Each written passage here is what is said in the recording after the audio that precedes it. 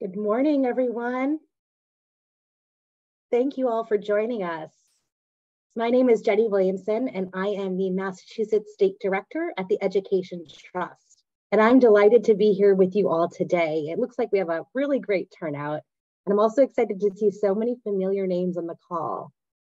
I'm even more excited actually to dive in and share some of the new data we've collected with our partners, the MassINC Polling Group, that highlights parents' perspectives on college and career readiness. But quickly, a little bit about the Education Trust. We are a data and research-driven organization committed to advancing policies and practices that dismantle racial and economic barriers embedded in the education system and really building a more equitable system where every child has the opportunity to thrive. But most importantly, we do this work in partnership with community leaders, educators, students, and families, especially those from historically underserved communities, to really ensure that their perspectives and experiences are front and center when important policy decisions are being made. And in that spirit of uplifting community voice, we collaborated with the MassINC Polling Group this fall to conduct a statewide poll of parents of children in grades 6 through 12. And the poll asked parents a variety of questions on a variety of different topics, from post-high school planning to college and career readiness, vocational programming, and more. And this yielded some really interesting results, which we are so excited to share with you today. This was the 9th in a series of polls that we have done with MassINC and has been made possible thanks to the support of the Barr Foundaiton. I also want to acknowledge and express our gratitude to our partners on the Massachusetts Education Equity Partnership, many of whom I see on the call here today, who really played a key role in helping shape the content of this poll. Now, a couple of quick logistical notes before we get started. If you have questions throughout the event, feel free to submit them via the Q&A function. We have carved out time at the end to address questions, so we'll be sure to get to them then. In addition, we will be recording this presentation, and we'll be posting a recording of the webinar along with the slides on both the EdTrust and MassINC websites. Now, I'm sure you're all anxious for us to dive in, but before we do, let me first share a quick overview of what you should expect from our time here today. So here is a glimpse of the agenda. We are excited to kick things off with remarks from Commissioner Noe Ortega, who will share a statewide perspective on some of the issues highlighted in the poll. Next, we will dive into the poll findings with a presentation from Steve Koczela, president of the MassINC Polling Group. And then afterwards, we're going to shift our focus onto what's next. That is, what can we be doing as policymakers, practitioners, advocates to ensure that all students and their families have access to the information and support they need to succeed after high school. Now that's all done. It is now my distinct privilege to introduce our first guest speaker, Massachusetts Commissioner of Higher Education, Dr. Noe Ortega. Before serving as the Higher Ed Commissioner here in Massachusetts, Dr. Ortega served in several roles in the Pennsylvania Department of Education, most recently as Secretary of Education. Prior to joining the Pennsylvania Department of Education, he spent 8 years at the University of Michigan, where he held several academic and administrative roles and published research focused on post-secondary access and success for underserved communities. He has served in several leadership roles across government and academia, and we are extremely lucky to have him leading our higher education work here in Massachusetts. So with that, I will now turn it over to the Commissioner to offer some welcoming remarks. Commissioner Ortega, the floor is yours. Thank you, Jenny, and welcome everyone to today's event. I'm so pleased to be here and so pleased at the invitation to spend some time with you today. Like many of you in attendance, the department shares in your commitment to closing the education opportunity and attainment gaps here in the Commonwealth of Massachusetts. It is work that's critical, and I think we're at a critical moment here in Massachusetts to carry out this mission and help a number of students. There's a number of new entrants into this policy space, including myself, who's been in this role for a year, but we also have a new administration, changing legal context, political context, all the things that require for us to really double down on our commitment to ensuring equity and access for all students. This is also a time to do this collaboratively with our joint efforts and build on some of the things that I think have been historic in terms of investments in our institutions of higher education, particularly the public institutions in the past year. And I'm truly grateful to the Haley Driscoll administration, as well as members of the legislature and other advocates who have made this happen. I want to take a moment today in my introductory remarks to highlight a few of the things that have happened in the past several months.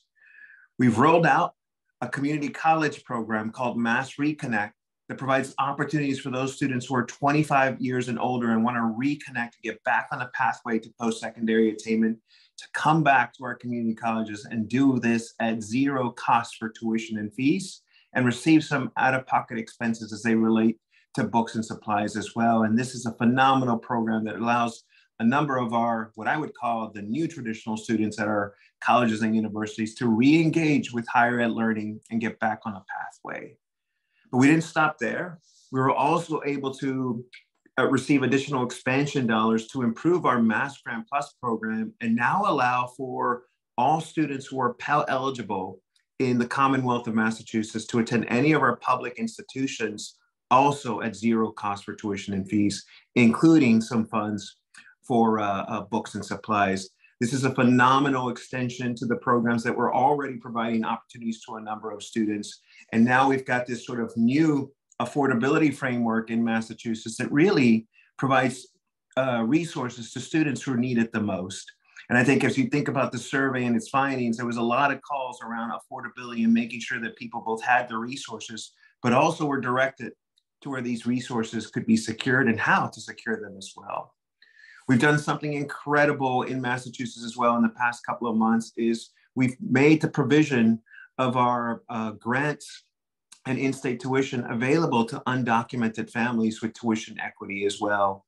We stand among those states that do this both in terms of in-state tuition, but also making the undocumented students eligible for all our financial aid programs, which is incredible. And so many of these same programs that I called out in terms of Mass Reconnect, as well as the Mass Grant Plus dollars are now available to them and can help them go to college and university here in Massachusetts at zero cost for tuition and fees, which is phenomenal. All these investments have allowed us to really move Massachusetts to the top and the leader of the pack in terms of investments in financial aid. We went from a year ago being 26 amongst the nation in terms of states investing in need-based aid or financial aid in general to number 12th in the country in terms of financial aid. And we've done this in the last 6 months. We've made it our goal here at the department, and we continue to say this in every space we go into, that we need to be the top, the leader in terms of how we invest. The one thing that makes us unique as well is that we've been able to do this in terms of elevating need-based aid to our students. If you look at the list of those states that stand before us, many of them have invested a large number of their funds in merit-based aid programs. Massachusetts has done it differently. They've prioritized equity and access and made sure that our investments were targeted at those who need the resources the most. None of this would have been made possible in terms of investments in higher education without the passage of the Fair Share Amendment.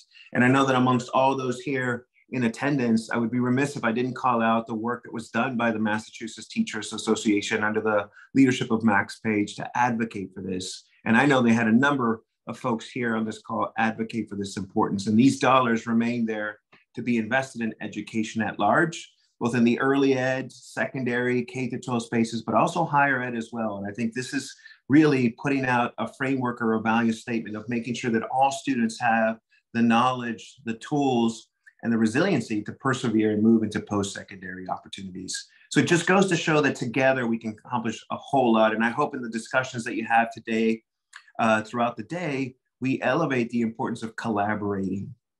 As you look at the results from the poll that's going to be talked about today, it's clear that we have a lot more to do and accomplish in this space.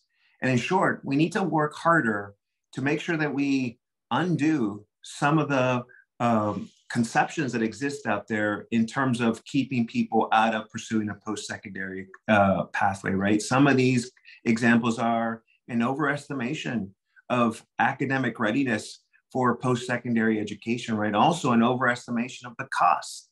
I'll be clear, it does not cost $70,000 a year to go to any college or university, right? And in fact, the more that we do as a state, it becomes affordable for more and more folks as well. Underestimating the availability of financial aid is also a big problem, which for us at the department means it's a call to action to be better about finding ways to make sure that we put the message out there of what's available, but do it in a way that's understood by our students and families and in places where they can encounter this message, right? It's not enough to just say we have a state level strategy that goes out there and puts billboards in different parts of Massachusetts, but we've got to do more about getting this information directly into the hands of folks like yourself and making sure that there's an understanding of what is available and how to be able to get these funds for our students to make college truly affordable.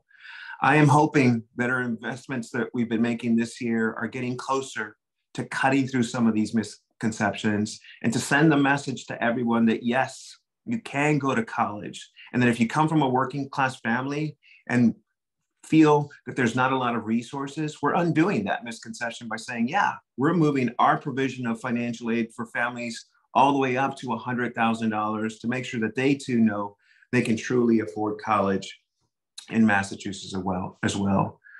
I want to be very clear as a department, we've done this by making sure that we emphasize putting out there a definition of truly affordable, understanding that costs for our students and families go beyond tuition and fees and have to do with a number of other things, right? That are not just books and supplies, but thinking more intentionally about how we can address some of the insecurities that maybe a number of folks face around housing, food in some cases, childcare, the list goes on. And I know a number of you have advocated to make sure that this is known, that the cost of college is more. And in many ways, in order to get more people to make a commitment to go to post-secondary education, we've got to do better about understanding the full picture of what they encounter when they make this choice. We're in a position now to think about what happens next. And if I could leave the group here with anything is join us in our advocacy to make sure that we let people know that we've got to continue to do more. Creating tuition-free opportunities for those who are Pell eligible is a great first step. We must do more and drill down even further to make sure we can address other costs and expenses that those who truly need an investment to help them take this next step can do so, and that our financial aid programs align there.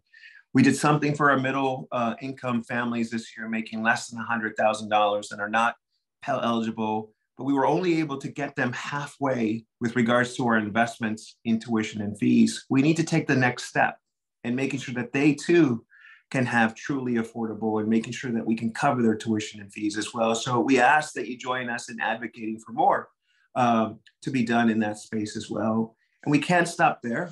You know, we've got conversations at the moment talking about making college debt free, talking about making our community college free as well. And so we want to make sure that we continue to put hands on the students who need the most help, but we move towards a definition of true affordability in Massachusetts that incorporates all of these aspects, right? And the department is working really hard to invite more people into a discussion about how we can get there and how we can get there soon. I hope we discuss this and a number of other things throughout the day. And I hope today's discussions raise questions about how we could be better in advocating for opportunity and success for all our learners here in Massachusetts as well. Our North Star remains and should be promoting quality K-12 and post-secondary degree programs here in the Commonwealth of Massachusetts. That's our guiding goal at the Department of Higher Education, and I know it's yours as well. Thank you, Jenny. Thank you to the all group here for inviting me and indulging me with an invitation to provide opening remarks. I look forward to the discussions that transpire today. With that, I hand the mic back to you, and let's get this conversation started. Great. Thank you so much, Commissioner, for your powerful words and reflections. It's been really so exciting to see all the incredible progress that has been made to increase access and affordability to higher ed across the state in recent months. But as you said, we do have a lot more work to do and accomplish in this space. And so we all stand ready to advocate on this issue and look forward to continuing to work with you and the administration to really support your vision for a more equitable and bright post-secondary future for all Massachusetts students. So on behalf of the Education Trust and the MassINC Polling Group, we are So grateful you took the time to join us here today, and we remain grateful for your tremendous leadership on these issues. So thank you. It is now my pleasure to introduce Steve Koczela, president of the MassINC Polling Group, who will share some findings from our statewide survey. Steve, over to you. Thank you, Jenny, and thank you for the introduction of the poll results that you provided earlier. By way of preamble, would say that we're going to take a very quick spin through these results, but to remind folks of something that Jenny mentioned earlier, these will be posted on both the MassINC Polling Group and the EdTrust website after the event, so you can go through and take a more leisurely stroll through some of this data. There's also top lines and crosstabs with other results and just a lot of interesting demographic breakdowns on all of these questions. So Zaina, if you could go forward to the next slide. This slide has just a little bit about the survey that we're going to be looking at today and what it represents and where it sits in the long trajectory of the surveys that we've been doing together with EdTrust and the Barr Foundation going all the way back to 2020. This survey is a survey of just over 1,000 parents of grades of Massachusetts school children in grades 6 to 12. As with all the surveys in this series, it includes oversamples of Black, Latino, and Asian parents to let us break down results a bit more finely than we would be able to do if we just did a simple representative survey of parents statewide. And you'll see the benefits of that very clearly, I think, as we walk through the survey results, just in terms of the detail that we're able to provide. As I mentioned, this is in a series of surveys that goes back a couple of years now, most of which were K-12 parents. This one, again, is grade 6 to 12 parents. In terms of dates, this was done a little bit earlier on in the school year, so sort of mid-September to early October, and we worked together with Education Trust with support from the Barr Foundation on the survey. So we're actually going to skip over the key findings at the moment, just in the interest of time, and because we're actually going to be going right into the details. But again, if you want to look at them, they'll be both on our website and on the EdTrust website for you to take a glance at. So what are we? So the first question that we see here is the question of who has influence, or who parents think has influence in terms of helping their school-age children make plans for the future. So the numbers that you're looking at on this slide are the percent who said that they think each of these groups is a, quote, very important influence on their children's plans. You can see that, not surprisingly, we're talking to parents. Parents are most likely to see themselves as being a very important influence, with just about 80%. Which is the number in the first column there, saying that they would call themselves a very important influence. Sticking in that first column for a minute, that first column represents all parents that were included in the survey. You can see that after the 79% who called themselves or parents a very important influence, there's a bit of a drop off down to teachers at 61%, 58% for family members, and so forth and so on. Then when you kind of read across the chart, you see something pretty interesting, which is that there's a lot of agreement in terms of the importance of parental influence. But then when you look down the chart a bit more, more parents of color see a broader range of influences as being very important. So for instance, 55% of white parents call both teachers and other family members very important influences. But then when you look at Black parents, Latino parents, and Asian parents, in each case, those percentages are actually a bit higher. And that pattern repeats itself as you continue down the chart for guidance counselors, college prep programs, and also friends and peers plans. So a broader range of influences are called very important by parents of color compared to white parents. Go ahead, Zaina. Okay, so then the next question is asking, okay, you are a very important influence. How much discussion have you had at this point? And you can see here that 75% overall, that top set of bars, say they've had at least a great deal or a fair amount of discussion. Fewer say a little or not at all. But Black parents are the most likely to say that they've had either a great deal or a fair amount of discussion as far as what their children's hopes and plans are for after high school. This actually also increases for parents of children that are in high school and sort of the later grades of high school compared to parents who have middle school children. Go ahead, Zaina. So then this next slide shows what the plans actually are. So the last one was, have you talked about them? Have you talked to your children about what their plans might be? This slide shows what parents think their children might be interested in doing once they finish high school. So the most common response, 57%, is begin a bachelor's degree. Then we see the rest of the responses are spread out between a training program for a trade job, an associate degree, entering the workforce, or something else. This one actually adds up to a bit more than 100% just because you could select more than one thing, and a number of parents did select more than one thing. Go ahead. So this slide shows one of the open-ended responses we received from the survey. These are there's a lot more detail on these again in the full poll results that are shown on the website. Just to quickly read for folks who may be just listening in, the quote says, "My child is entering high school below grade level, given a remedial course in 9th grade. That means they can never catch up and take advanced courses. Once at a disadvantage, always at a disadvantage." Go ahead, Zaina. So you might remember 2 slides ago, we saw 57% said that they thought that their children would be potentially interested in starting a bachelor's degree. You see that number repeated here at the top of this slide. But then what this one does is it breaks down the percent who said that they think their child would be interested in starting a bachelor's degree to a number of demographic groups. And you see, just kind of glancing down the groupings that are shown on this chart, that there are very clear patterns. So for instance, looking at the first set of bars there, among parents who live in households with incomes of $100,000 or more, 77% said that they thought their child would be interested in a bachelor's degree. And then you see that that goes down to 49% at the next income level, 42%, and then in 42%. And then in households with incomes under $50,000, we're down to 26% who said they thought their child would be interested in a bachelor's degree. Looking also at the educational breakdown of the parents who responded to the survey, what you see basically is parents who went to college and completed at least a 4-year or advanced degree. The perception that their children were also interested in a bachelor's degree was much, much higher than parents who either had some college education or high school or less. So for instance, among parents who themselves had an advanced degree, 89% said that they thought their child would be interested in starting a bachelor's degree.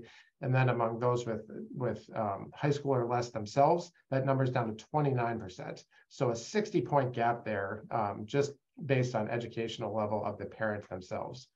And then the bottom set of bars you see, Asian and white parents are more likely than, particularly than Latino parents, to say that they thought their child would want to start a bachelor's degree. Go ahead.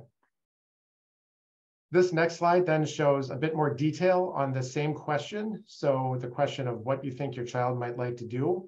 And the thing that really stands out here, and we bolded the numbers just to kind of draw your attention to them, is that particularly Latino parents were more likely to say they think their child would like to begin a training program for a trade job or to begin an associate degree compared to the rest of the parents in the survey. Go ahead. So of course, you know, the college process, college application process, college financial aid process are very complicated and perceived to be very complicated by parents. And the question that we asked was basically, how much do you think you know about both the admissions process and the financial aid process? And what this chart shows is the percent who said they think they know either a great deal or a fair amount about the college admissions process. And overall, looking at the number on the far left-hand side of the chart, you can see that it's about 2/3 who think that they know at least a fair amount about the application process. But then similar to the chart we looked at a couple of slides ago, there are big differences in terms of the education level of the parent and then the household income level. So for instance, parents with advanced degrees themselves, 90% think they know at least a fair amount about the college admissions process, compared to 40%, just under 40% actually, among parents who have high school or less themselves. You see similar differences by income with upper income parents or parents living in upper income households saying that they know much more about the admissions process. And then the final number that stands out in this chart is the percent of Latino parents who say that they know a great deal or a fair amount, which is a bit lower than the rest of the parents in the survey. Go ahead. This same basic pattern shows up in perceived knowledge of the financial aid process, where you've got about 56% overall who say that they know at least a fair amount about the financial aid process. But then once again, parents who have at least a bachelor's or an advanced degree think they know much more about the financial aid process, and parents who live in upper income households also think they know more. Whereas parents who are living in households with total income under 50,000, just 36% think they know even a fair amount about the process. So a simpler way of saying it would be parents to whom this would be the most important and the most impactful are also the least likely to say that they know at least a fair amount about the process. Go ahead, Zainab. So continuing with the theme of kind of knowledge of some of the important elements about high school and going on from high school, what this question is basically the perception of whether or not your child's school offers each of these kinds of programs. And this was asked only of high school parents. And what you can see starting at the top is looking at AP classes or International Baccalaureate programs. You see that overall 55% of high school parents think that yes, their child's school offers them. But looking at the next four columns, which again is parental income, or I'm sorry, education level, you see that there's a very, very large difference in terms of the percent of parents who think that these courses are being offered at their child's school, starting with 28% among high school parents, all the way up to 79% of those who, I'm sorry, parents with high school level of education, compared to 79% of parents with advanced degrees. Similar kinds of differences in terms of income level, with much higher perceived, with much more common perceptions that AP classes are being offered among upper income parents. Also, looking down at the bottom of this chart, you see that the numbers who say that they don't know kind of show the opposite pattern, where you see many more parents saying that they just don't know the answer as far as whether any of these programs are being offered in their child's high school, or in their child's high school. One other interesting note on this is on early college, which does not show the same pattern, but actually which doesn't show the same pattern either by income or parental education level or race. Much more evenly distributed knowledge on early college programs. Zaina, if you could actually go 2 slides ahead, just because we just want to touch on a couple more slides here before we turn it over to the panel. What this one is basically concerns about the cost of college. And the question was, when thinking about the possibility of your child attending college, how much of a concern is each of the following? We can see, not surprisingly, tuition, room, and board are by far the highest, and of common concern across all the demographic groups shown on this slide. Whereas the ones that get discussed perhaps a bit less often are of greater concern, both to parents of color and to lower income, or parents who live in lower income households, where you see, pretty big gaps in terms of the concern level about the cost of books, and also just the cost of applications themselves. Go ahead to the next slide. So we also included a fair amount about voc tech in the survey, and what we found was that a majority think that voc tech programs are not being offered at their child's school at the moment. Just 29% say that they are being offered. But what this other pie chart here on the right shows is, okay, among those who say that they're not being offered or they don't know, how many think that they would benefit their child if they were offered? And there we see that it's actually a pretty good majority. 63% say that if the programs were being offered, that they would be of benefit to their own children. Go to the next slide. And when you break that 63% out, you can see that there are some patterns in terms of the demographics of the people who are most likely to say that it would be a benefit to their children, with 75% of Latino parents saying that these programs would be a benefit, and about 2/3 of Black parents. And then you can also see a breakdown of by parental education level in the chart down there at the bottom.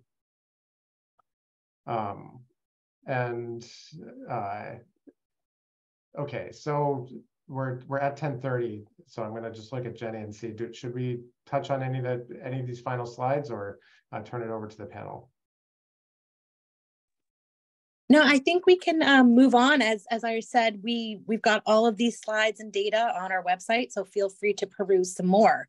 But thank you so much, Steve. Clearly, there's a lot to unpack from the data. But for me, I think the data really highlights a need to do more to ensure that families, especially Latinx and low-income families, really have access to the information, resources, and navigational supports needed to really help their child make informed decisions about what comes after high school. Which leads to our next segment. Where do we go from here? I'd like to introduce my amazing colleague, Shanti Lopes, who is the Assistant Director for Engagement and Communications for the Education Trust Massachusetts. And Shanti will be leading a panel to address this question and more. Shanti, over to you. Thank you, Jenny, and good morning, everyone. It is my pleasure to now welcome our panelists onto the screen, who we are so grateful to have with us this morning. They will share a little bit about their experience while also reflecting on some of the poll findings, which you just heard from Steve.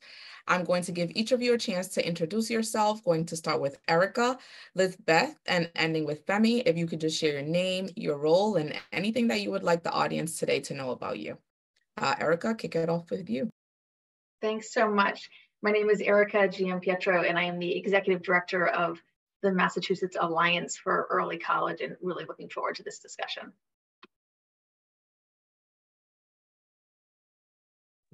Hi, my name is Lizbeth Teneo, and I'm currently a college student at Barnard College, and I'm very excited for this discussion as well. Good morning, folks. My name is Femi Stoltz, and I am the Massachusetts Policy Director at UAspire. Also looking forward to the conversation. Wonderful. Again, we are so grateful to have you all here today. Your perspective and experiences as community and policy leaders, and of course, as a student, is not only insightful, but also necessary in these sorts of conversations. But now that's enough for me. I want to jump right into the discussion, and just want to remind the audience that we will have an opportunity for Q&A a little later on. So if you have questions throughout the panel, feel free to drop it in the Q&A.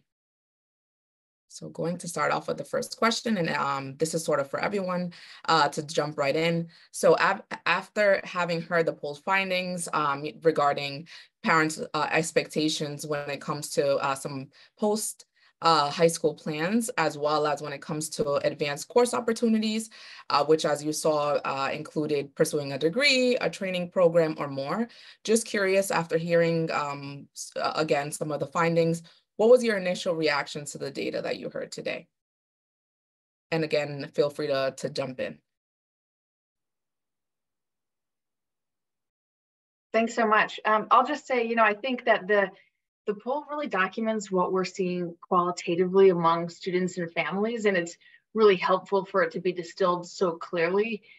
Parents overwhelmingly want their children to have the option to attain a college degree, but we see that the cost and the complexity of doing so is a real barrier. We know in Massachusetts that only 20% of our Black and Latino students and students from low-income homes are getting that degree today. So there's a big difference between aspirations and reality. It's breaking along lines of race and income, and it matters greatly on both the individual level and also for the well-being of our community as a whole. The good news, and why I feel so compelled to be doing this work at this moment, is that this gap is not set in stone. A lot of these problems have solutions that, if implemented well, can really make a difference, and I'm looking forward to discussing some of those today. Thank you so much. Oh, Femi, I see you came off mute, and then looks like Elizabeth also has something to add. Oh, I'll be really quick.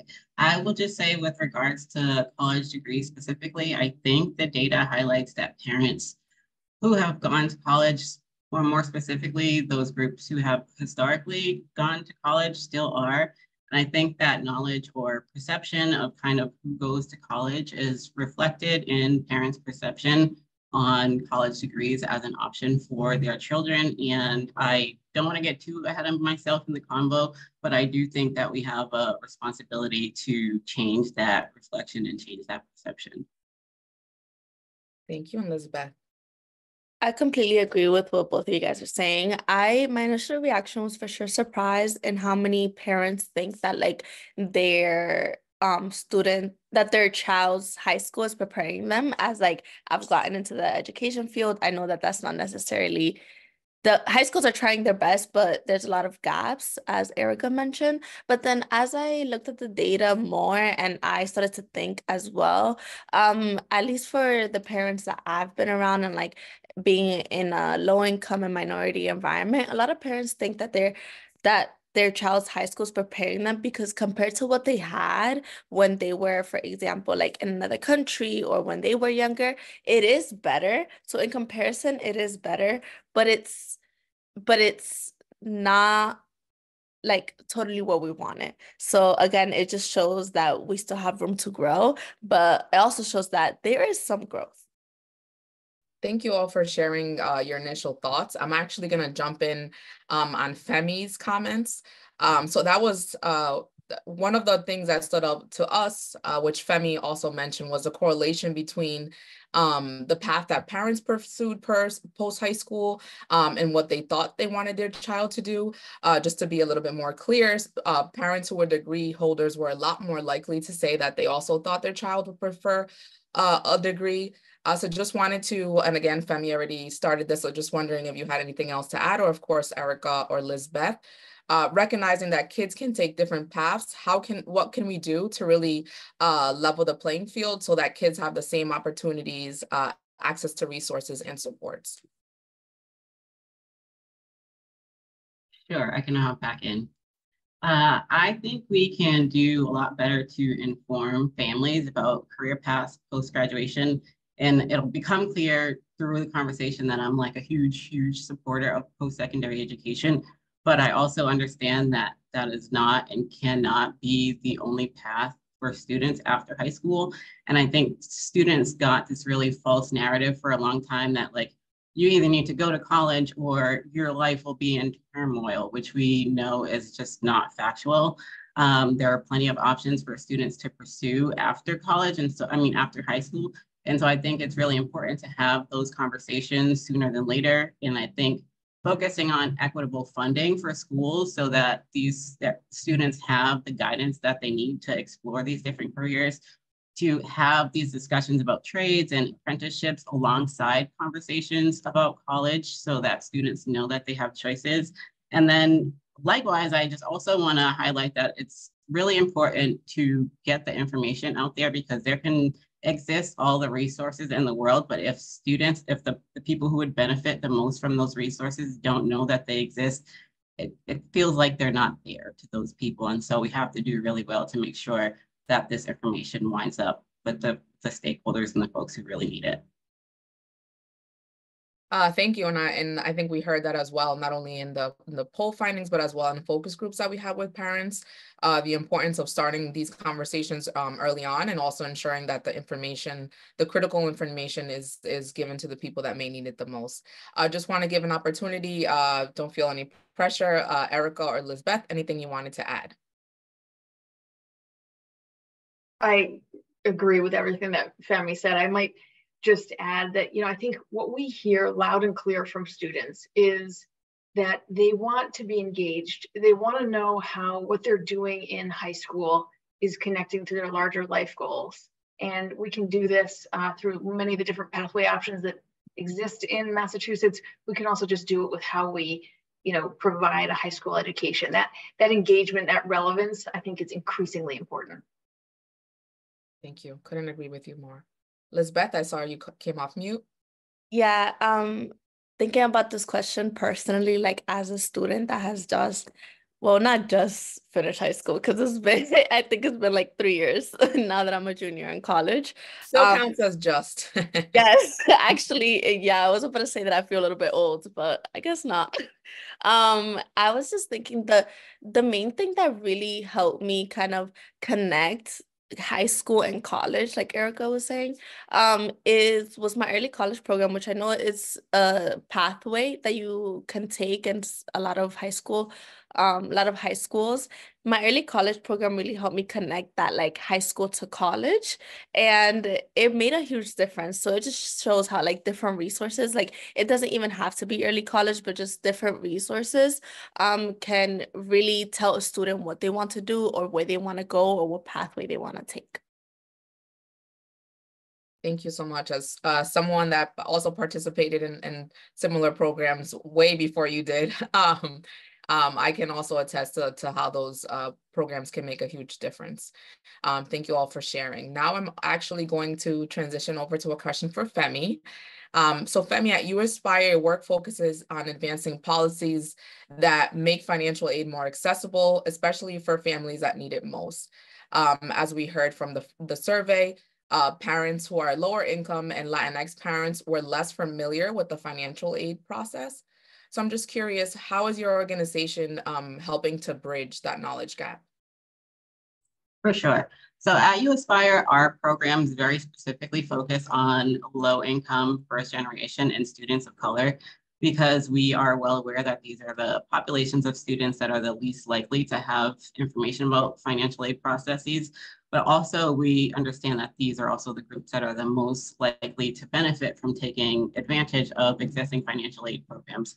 So the students that we aim to serve through our advising is kind of in hopes that we get them specialized advising to the students who might otherwise not have access to financial aid information. And what I mean by specialized advising is like someone who is experienced with the financial aid process, who can sit with them and complete the FAFSA, who can sit with them and help them compare financial aid offers, which as we know is wild.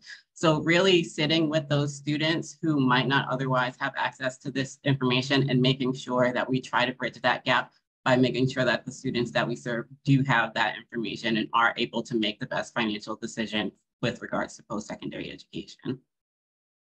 Thank you, Femi. So you mentioned painted a picture of what You Aspire specifically is doing and how you support students and families. Just curious, as you know, we have a mix of policymakers and advocates today. So just wondering, in your opinion, what can be done moving forward to ensure that financial aid is more accessible and equitable across the Commonwealth?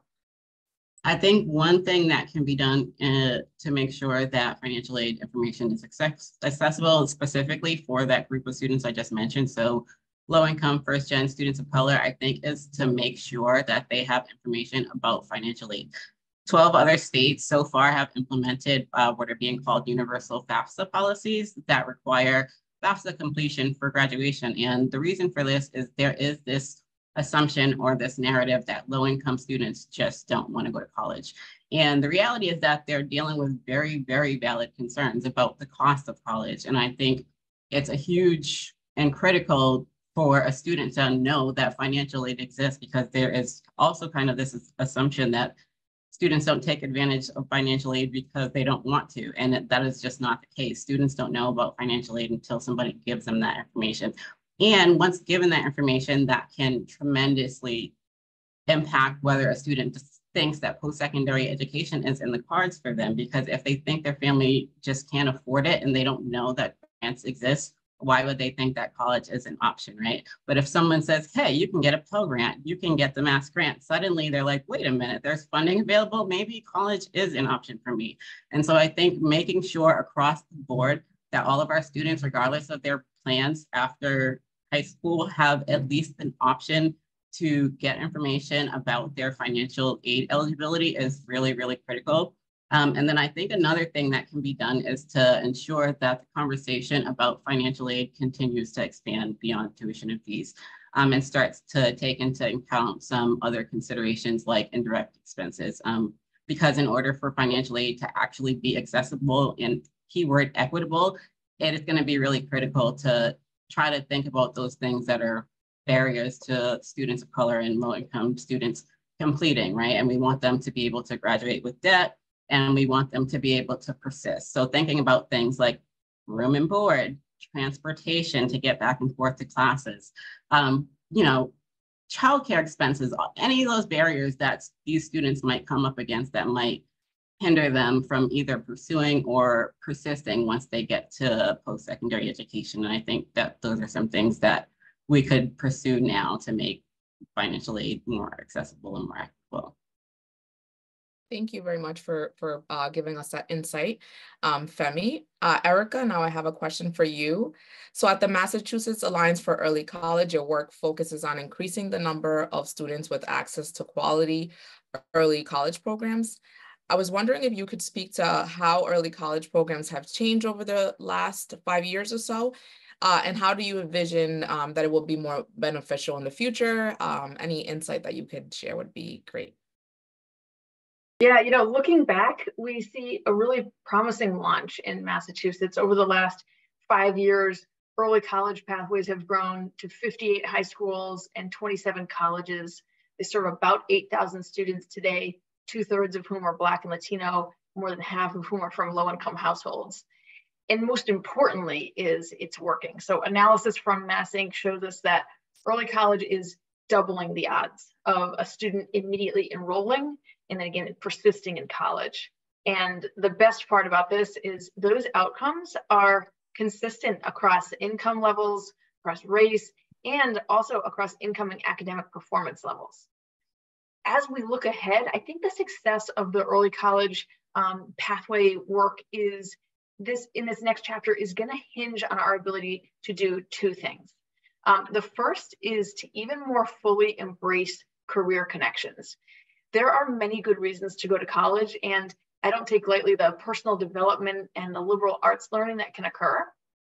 That said, as a system, if college attendance isn't resulting in good, family-sustaining, dignity-providing careers, it isn't delivering for our students or for our workforce and economy. Career connections are already a part of early college, but there's more that we can do to integrate. We have so much strength in Massachusetts. We have terrific career and tech offerings that we can all be leveraging. We have so many incredible businesses in Massachusetts who want to step up. We've been really, compelled and impressed by the support that early college has received from the business community. They want to do more. So I'd like to see us even more seamlessly blend the best elements of our career preparation into early college. The second is around growth. Given how well this initiative is working and what we're seeing, for instance, in this poll, we have an obligation to ensure more students are benefiting from early college pathways. To paint a picture here, just this week, the Department of Higher Education released new data on college enrollment statewide.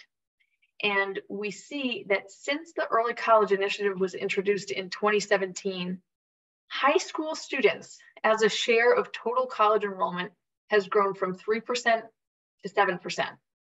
Said differently, at a time when college enrollments are declining overall, high school students' uptake of college courses is growing steadily. It's more than doubled over the last 5 years.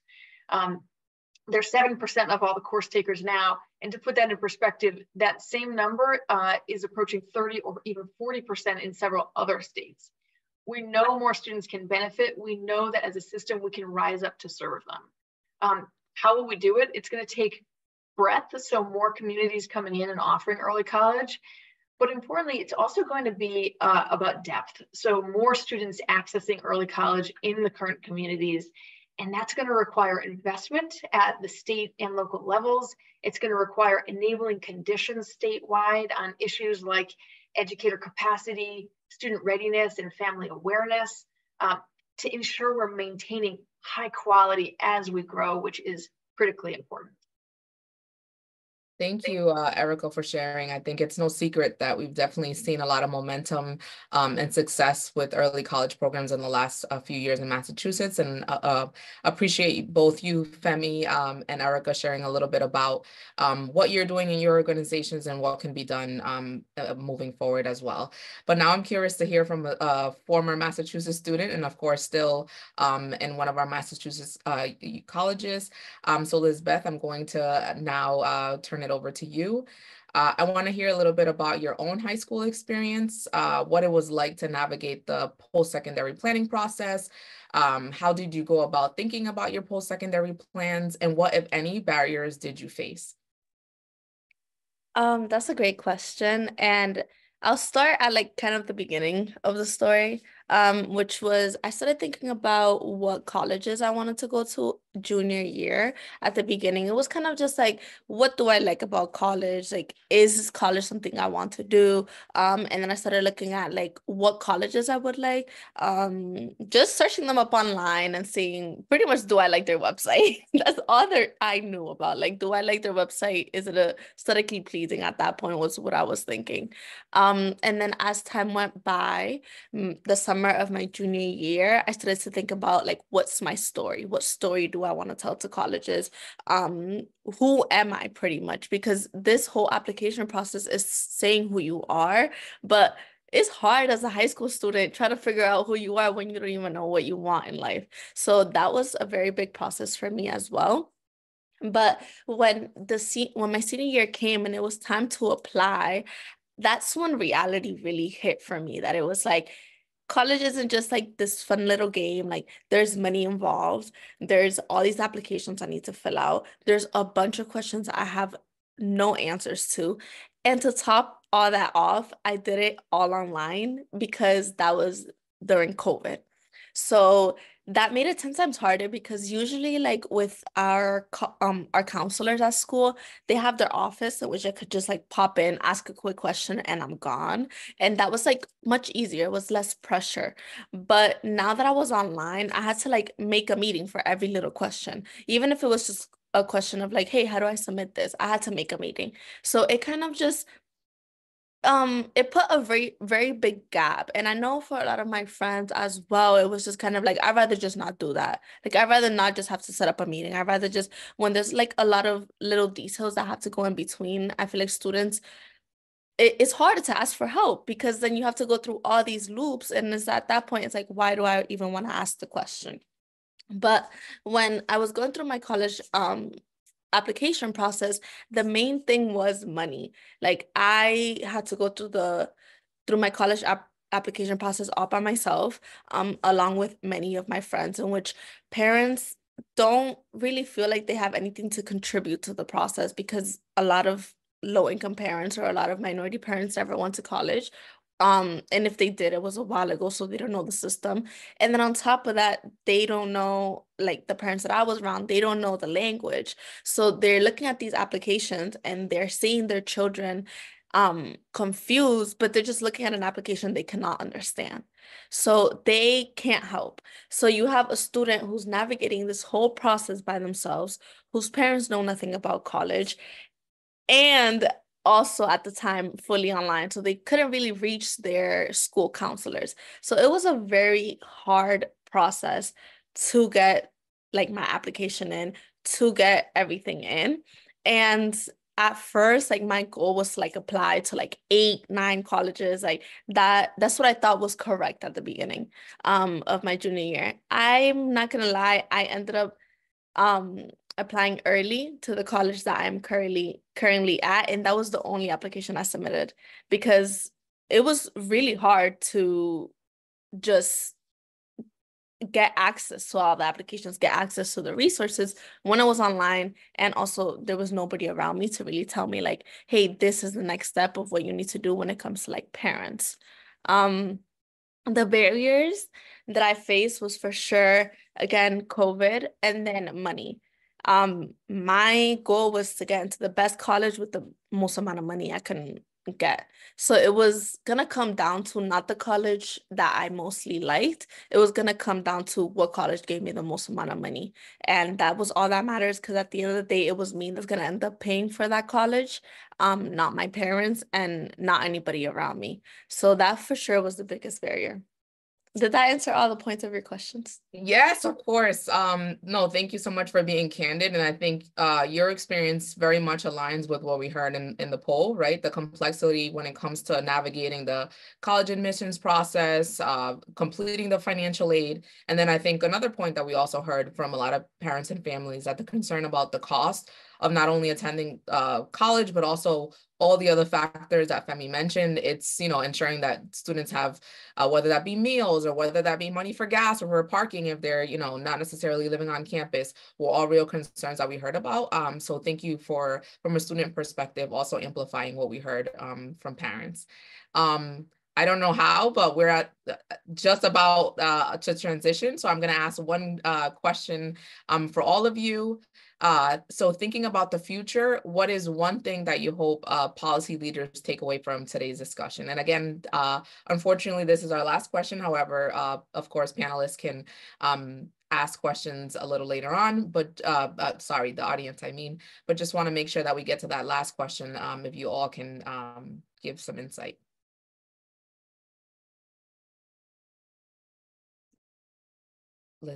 We have a strong start here with various pathway offerings in Massachusetts, early college being just one of them. And, we work closely with groups that are doing really terrific work with Voc Tech and Innovation Career Pathways, for example.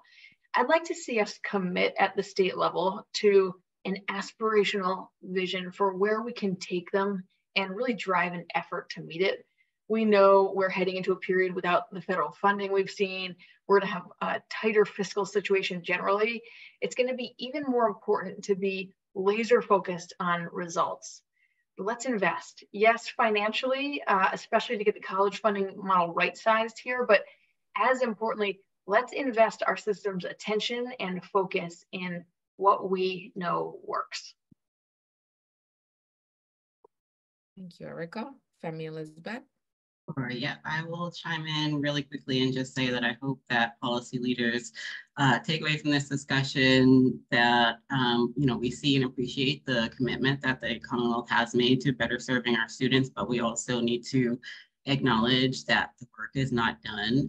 I think the focus does need to shift a little bit to addressing some of the barriers mentioned previously. So again, those indirect expenses, because those, if equity is what we're working for, we have to do better to level the playing field. And I think that one way to level the playing field, since our students are not starting at the same point, is to be able to start to address some of those concerns so that our low-income students and our students of color start to have a better experience and see post-secondary education and other post-secondary options as options for them. Thank you, Femi. Elizabeth? Yeah, I completely agree. I think it's all about focusing on that gap, mostly for low income and minority students. So it's fair pretty much. Focusing on every type of student as well, not only the high achieving students, the students that make it into like top colleges, but also students who don't want to go to college and want to do something else. Like students who want to go into, for example, my sister is really interested in going to being a dental hygienist. So it's like, she, for example, doesn't have the resources right now to know, hey, what is my next step to do that? So it's like all these different pathways for every single type of student, having those resources that allows them to grow. Thank you so much for leaving us with that comment, because I think today's conversation is how do we ensure that we're supporting all students and recognizing that the pathway might look different. So Erica, Elizabeth, and Femi, thank you again for joining us this morning. We will bring you back on screen a little bit later for the audience Q&A. And just a reminder to audience, feel free to continue dropping questions in the chat. But we do have one last presentation today by Steve Osborne, who is a dedicated leader currently serving as a Student Opportunity Officer for the Rhode Island Department of Education. In his role, he is at the forefront of reimagining high school education, by spearheading initiatives that have really helped to reshape the educational landscape. So we are really excited to have Steve with us this morning to share more about the approaches they have led, which have really helped to dramatically improve post-secondary outcomes for students in Rhode Island. Steve, the floor is yours. Fantastic. Thank you very much, Shanti, for the introduction. And thank you all for inviting me to share the work that we're doing here in Rhode Island. So we're going to talk about some of the work we've led over the last couple of years to reimagine readiness. And our goal has really been to focus on improving the high school experience for all of our kids. The work started in earnest back in 2017 when Rhode Island launched our Prepare Rhode Island initiative. The Prepare Rhode Island plan helped us adopt an employer-led, demand-driven approach to career and technical education. We established a statewide approach towards work-based learning. This was an area that a lot of our employers wanted to see more of our kids graduating high school with the skills to be able to be successful in the workplace. And we also saw that there was a lot of work that we needed to do to increase student access to advanced coursework. We developed the Advanced Course Network, which allows students statewide to take courses at our public and private colleges. We also created the Dual Enrollment Fund, which allows our students at no cost, the student, their family, or the school district to take dual enrollment classes. We have a core team that meets on a bi-weekly basis that includes leadership from higher education, the Governor's Workforce Board, and Rhode Island Commerce, which leads our economic development efforts. The theory of change behind this work is that we needed to create a clear and compelling opportunity to get our businesses involved in our schools, to be able to make sure they saw a vision and purpose in that. We also needed to make sure that we provide career education opportunities for all of our kids, not just kids who are choosing to not go to college after high school. We need to make sure all of our kids learn more about how to get prepared for careers. We also needed to better align our career preparation system so kids graduating from our programs would be prepared to be successful in careers after high school. And most importantly, we need to make sure we had a sustaining demand amongst students, their parents, and educators for career and technical education. When we started this work, we had a disorganized system throughout the state where we had well-intentioned workforce programs, K-12 initiatives, and higher ed initiatives that were attempting to do their best to be able to help support the employers in the state. Through Prepare Rhode Island, we've been able to bring those initiatives together to be able to make sure we're helping provide coordinated, targeted supports to each of our industry areas, whether it be healthcare, whether it be the marine trades or manufacturing. We've helped set up, again, an employer-led, demand-driven process on making sure our programs are helping graduate our kids ready for jobs. Our accomplishments. So since this initiative launched back in 2017, we have increased career and technical education programs by 192%.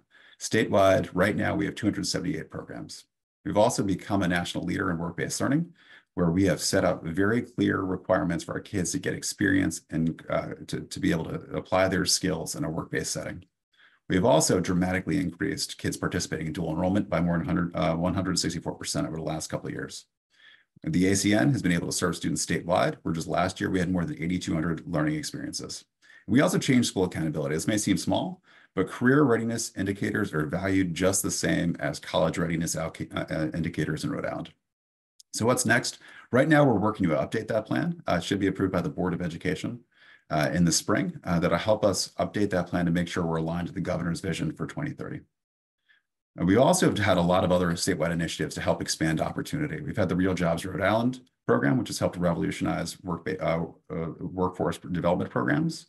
We've created the Rhode Island Promise program, which gives students a free associate's degree at the Community College of Rhode Island.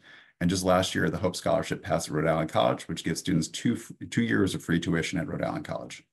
But as we went through this and developed these great initiatives, and we looked at the data that we're getting in, which has been overwhelmingly positive, we saw that we needed to do more to make sure all of our kids were prepared for college and career success.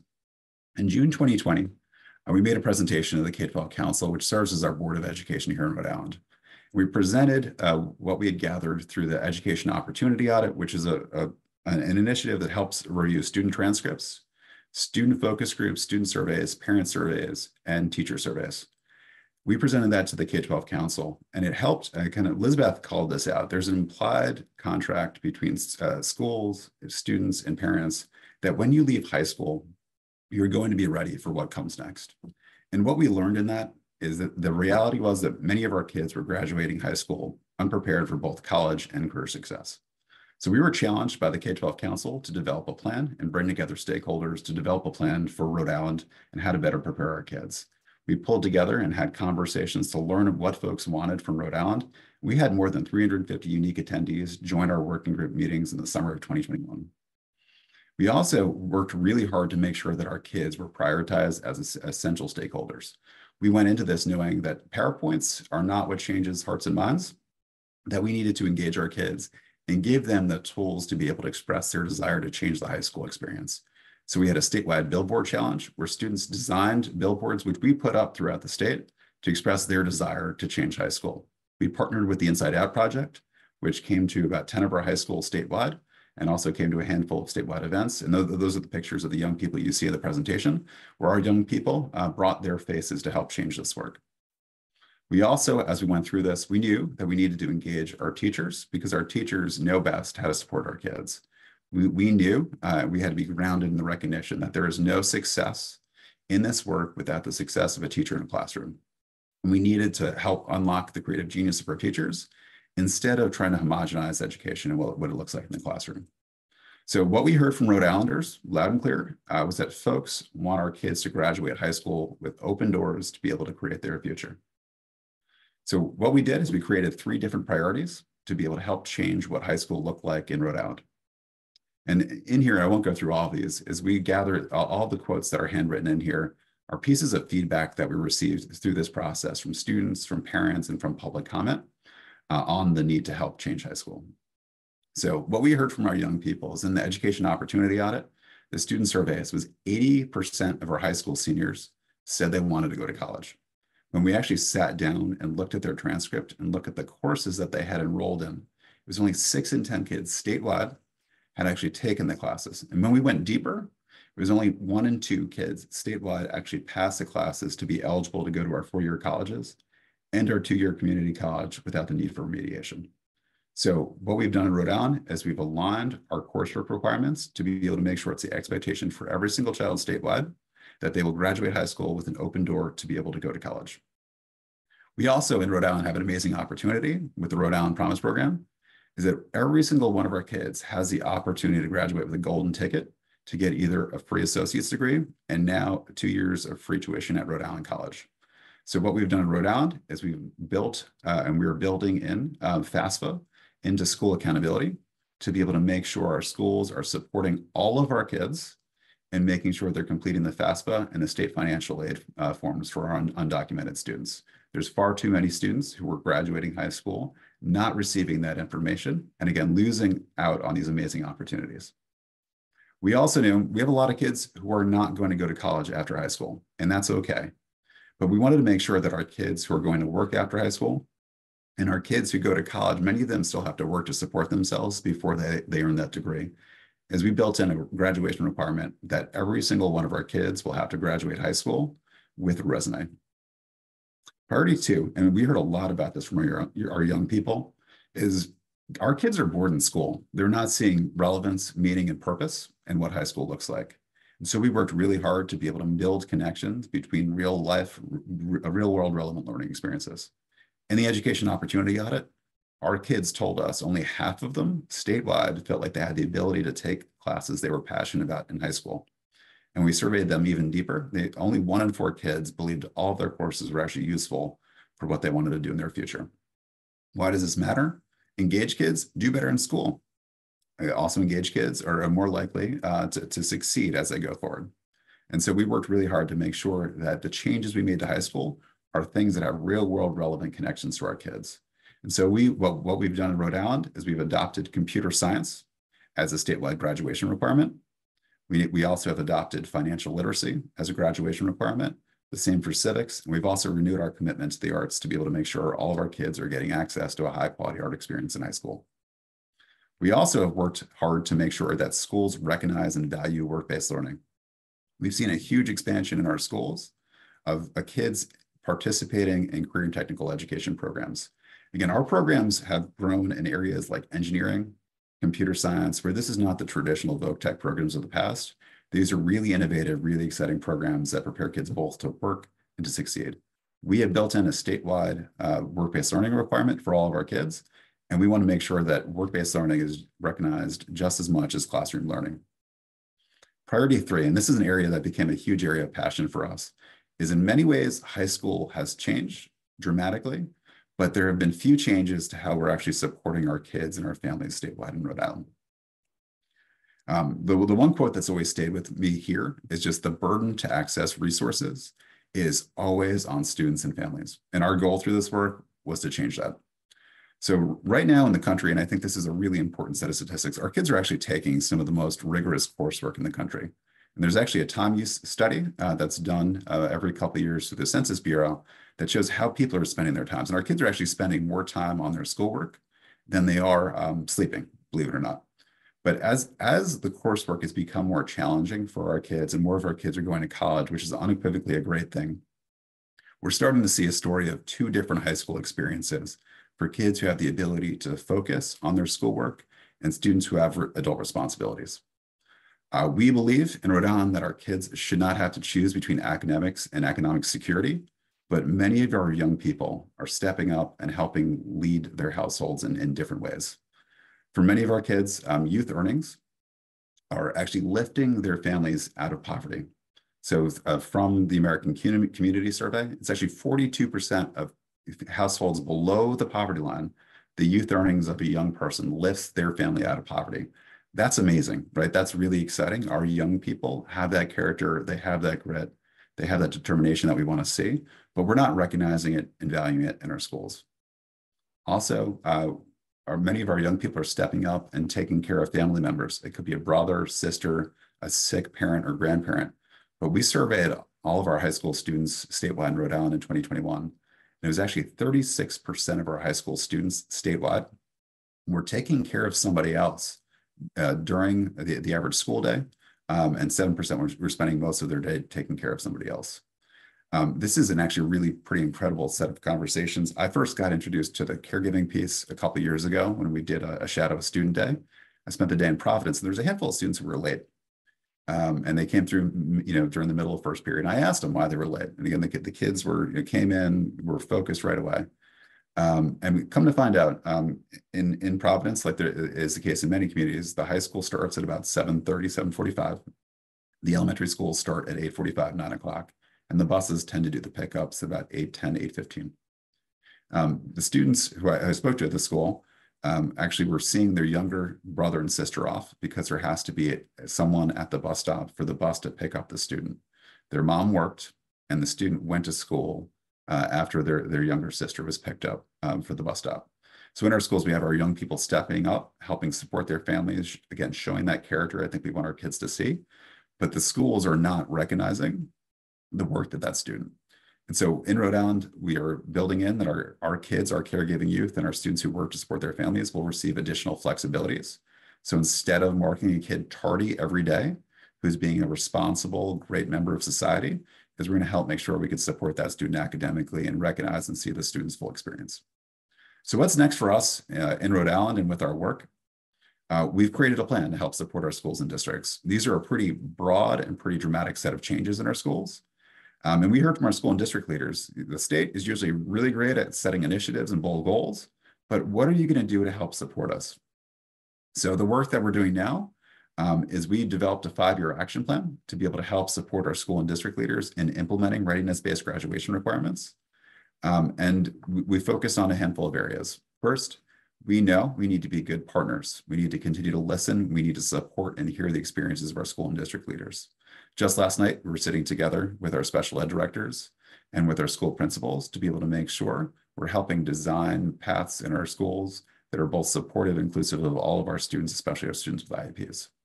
Second, we know that we need to reimagine learning. If we continue to teach Algebra 2 the way that we've always taught Algebra 2, we are not going to get much further than where we are today.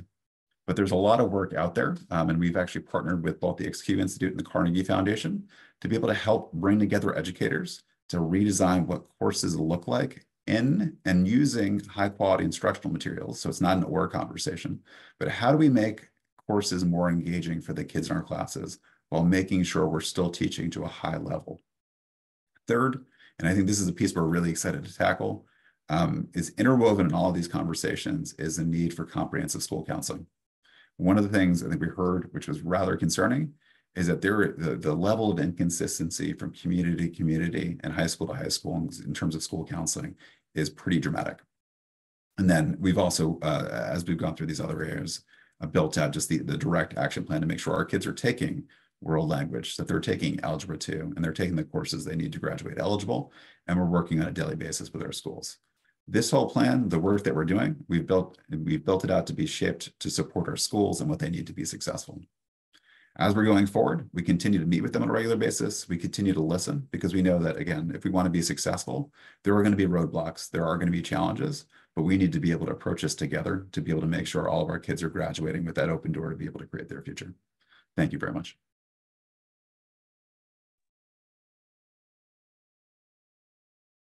Steve, on behalf of the Education Trust in Massachusetts and the MassINC Polling Group, thank you so much for sharing how Rhode Island has really made strides in connecting students to career exploration, education opportunities, and college preparation programs.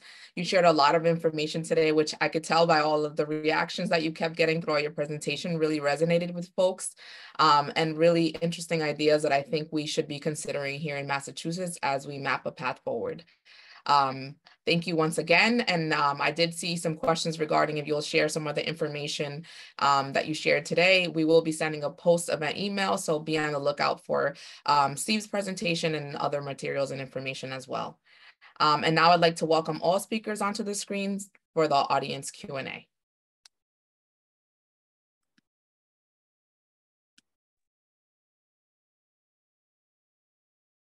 And I'm actually going to kick it off with a question for you, Steve Osborne, just going to clarify since we have two Steves.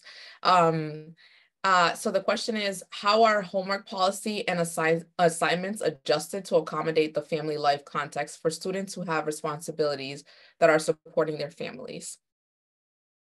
Yes, so we are working right now with our schools to develop what those policies look like. I think our goal is to help find different ways to use time during the school day to be able to make sure kids are able to succeed and thrive. And one of the statistics from the American Time Use Survey is that so the average student who does not work spends about 8 hours a day on their schoolwork, so including the homework time, things like that. For our kids who are working, who are caregiving, they're only able to spend 6 hours of time each day on their schoolwork. And so our hope is, how do we better use that time that's in the school day to be able to make sure our kids have time and space to be able to focus on their coursework? Are there things like summer school and different opportunities that we can leverage to be able to make sure our kids can apply themselves at the depth and level that they need to succeed and thrive in their coursework? Thank you, Steve. A question from the audience for you, Femi. Have states who have implemented FAFSA requirements shown an increase in college matriculation and persistence? So that is a great question and tricky, very tricky question to answer. And I will explain why it is tricky to answer. So these universal FAFSA policies were implemented in 2020. So peak COVID time, and then subsequent policies that passed in different states also came out around 2021. So in addition to the fact that it was just not a good time in the world for any of us, it was also not a good time for analysts. So tracking students from 2020 to 2021, as far as like whether they stayed in school and whether they persisted, has been a little bit difficult. So it's hard to answer that question, and the data now will start to look better, and hopefully we can start to report some of that data that's coming out 2023 moving forward. However, I will say that there's longstanding existing data that suggests that students who complete the FAFSA by the end of high school are much more likely to pursue post-secondary education than their counterparts who do not. So those numbers are like 84% for students overall, but for students in the lowest economic quintile, so the lowest 5%, the increase is 127%. So no questions asked that students are much more likely to pursue post-secondary education when they're equipped with that financial aid information that they get from the FAFSA. Thank you for adding that context, Femi. Lizbeth, I have a question for you. How might the role of high school counselors be able to communicate more with parents and students prior to students transitioning to high school? Prior to transitioning to high school or to college? how might the role of high school counselors, so I think the essence of the question is if you can maybe reflecting on your experience or maybe classmates or families members, the role that, I know you mentioned early college, but the role that high school counselors can play in helping to raise awareness among students and families of some of the available opportunities.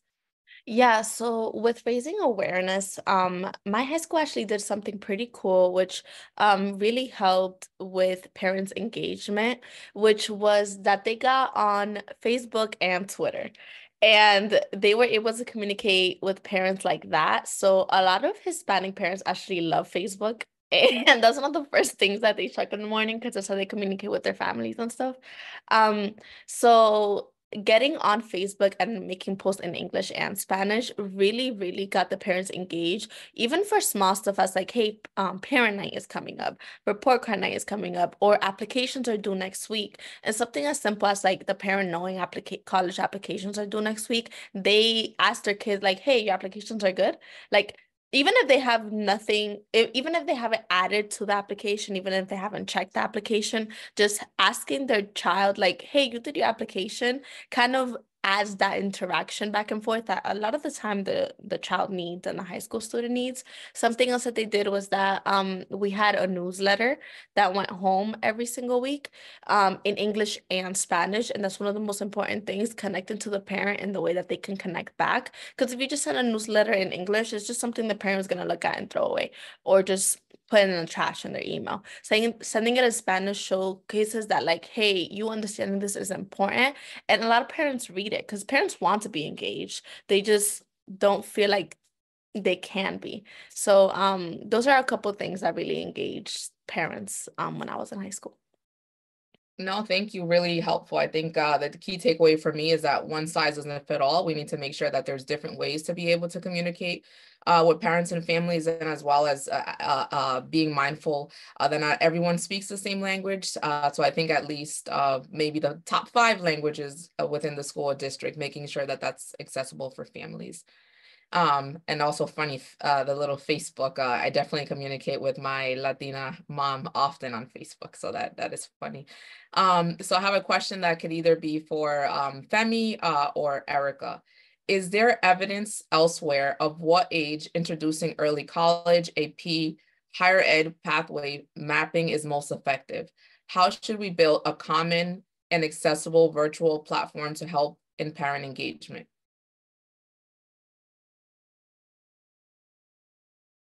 I see you looking. I'll take myself off mute here. I think when it comes to the age of introducing some of these pathways, I wish the research were a little clearer, to be honest. I think what we see is that in a lot of our schools in Massachusetts, it is common to introduce early college sort of in a toe dip sort of way in 9th and 10th grade, and then go really deep in 11th and 12th grade. And we see that can be very effective. We also know that in some of our schools, we're going right at it in 9th grade. That's a lot of the schools that are doing more of a wall-to-wall model where every student in the school is taking part. Certainly we see that the impact can be really strong in both cases. And I think we need to have room for both models, because it's not going to be realistic that every school can go full wall-to-wall from 9th through 12th. So I guess what I would say is the more the better, the earlier the better. And there's room and necessity for different models to be here as well. Thank you. Femi? Yeah, I will chime in really quickly and just agree with Erica. I wish that there were data that just was like, hey, this is the right way to do this. Unfortunately, like districts and different places are kind of left to try to figure this out on their own. But I do think it is really important to start having those conversations about career pathways early, perhaps earlier than high school. And I do think that they should not be limited to just college. So again, talking about those other post-secondary options that we discussed earlier in the conversation, I think it's really critical for students to start thinking about the role that they see themselves in the future, and start to be able to align things with their skills and align things with their interests. And I don't think there's any harm in doing that pre-high school. Thank you both for sharing. I have a question now for Steve K. With regards to parental knowledge of admissions process, did the analysis account for social capital and its role in distribution of information to families and students? That's a really good question, and I think we see the evidence of the importance of social capital just in how the charts actually look. You know, it wasn't included in the survey explicitly, but you can see, I think, the impact of you know, just of social capital when you look at how responses are distributed, and you look at, you know, parents who think that they know a lot about the process and parents who think they don't know a lot about the process, and who's been exposed to it and who hasn't been exposed to it. So I think you certainly see the impact of that, and its importance, or the hurdle that it presents, and the importance of surmounting that hurdle for policymakers. So not in the survey specifically, but definitely highlighted by the survey results. Thank you, Steve. Now another question for Steve O. What were some of the key strategies in Rhode Island used to get investments across your state in changing requirements for college and career preparation curriculum and in investing for more funding? Yep. Yeah. So we have, I think, worked really hard to build a compelling case. One, to both show that our kids are ready and prepared to do it, and then also to be able to show the demand for it. And to be able to pull on the set of partners, both from the higher education side and employer side, to say that things are working.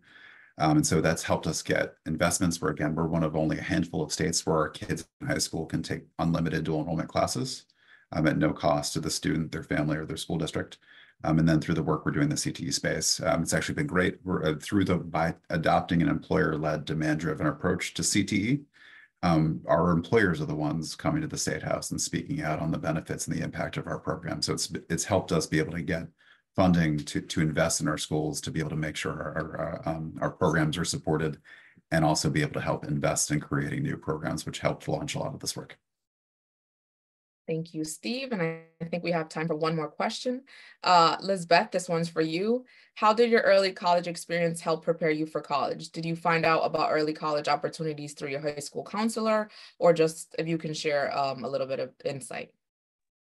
Yeah, so my early college experience for sure shaped my ability to go to college. It's very different, like thinking about college and being like, yeah, I'm gonna go to college, versus actually stepping into a campus and imagining yourself on that campus. Like being able to walk on the campus and also have support. So like if you don't do something right, or if you aren't feeling too confident, like being able to go to your early college counselor and be like, hey, how do I do this? How do I navigate this? That really helped me close the gap between like the students who are in college with me now that have parents that went to college versus myself who didn't have parents who went to college. Being really like just being able to sit in that classroom and tell myself, oh, I can do it. Like I'm here now, I can definitely do this in 2 years, is really, really raised my confidence and really changed the way that I viewed college. Instead of viewing it as like this like unattainable thing, it was like, no, I got this. Like, look at me now. I could do this later. And the way I found out about early college is that my school kind of told me since the beginning of it. It's like freshman year, it's like, hey, early college, junior year. It's a known thing that like sophomore year is like the hardest year for us, because early college is junior year. So it was pretty like our counselors told us, but it was pretty known that it's like early college, we're doing that junior year. So kind of dipping our toes again into dipping our toes freshman and sophomore year of just like knowing about it, and then going full force junior and senior year. All right, looking at the time, we might have time for one more question. Let me look.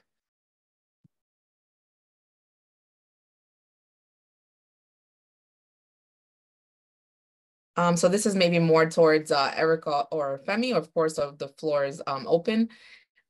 You shared about, we've heard from many of you what state leaders can do to address some of the access gap that we've heard from today. So you're just curious, what's something your organization is doing that you haven't shared yet, or would like to do in the coming years to help implement some change and address some of the issues that were raised today?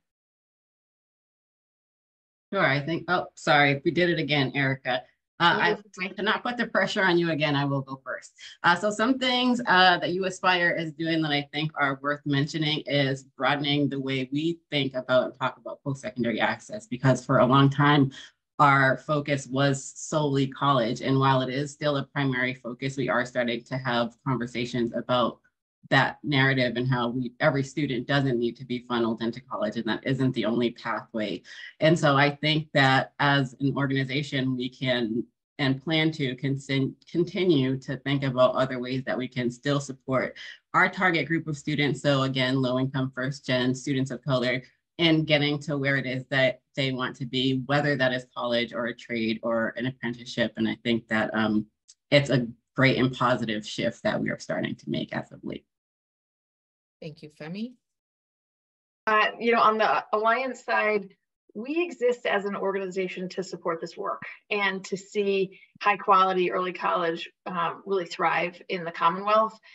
We do this, we're both a policy and a practice organization. And what I mean by that is our practice work is we get down on the ground and we get our hands dirty and work with programs who are implementing early college to really learn about what the experience is on the ground.